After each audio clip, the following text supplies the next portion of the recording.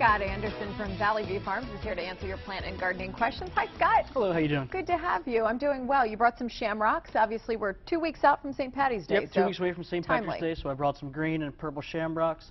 It's a fun plant we carry in our greenhouse for the next couple of weeks just for St. Patrick's Day. Good deal. All right. We have several questions for you. This first one's about old African violets that need to be repotted. Okay. How does this person go about it? African violets, you can repot. They do take a special pot to put them in, which they're probably already in, so you should know about that. Take it out, shake the soil off. You might have to tease the roots a little bit, make sure the roots aren't strangling each other depending on how long they've been in that pot.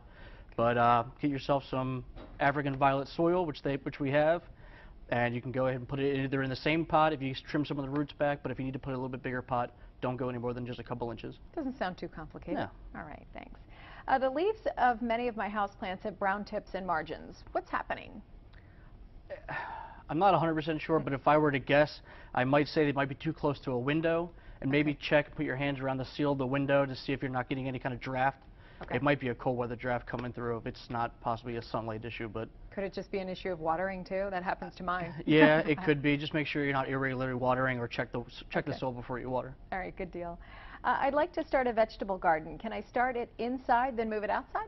Yes, that is a huge part of our sales going on right now. Okay. Everyone's buying seed starting supplies. Our seed sales have jumped significantly over the last couple of years. Any vegetables in particular to start with? People are actually already starting tomato plants, believe it or not. So that way they can have that transplant ready for right around Mother's Day. All right. We're waiting for the warm-up, Scott. It's got to come sometime, right? That's right. Okay. Thanks for being here. Thank you. Appreciate it.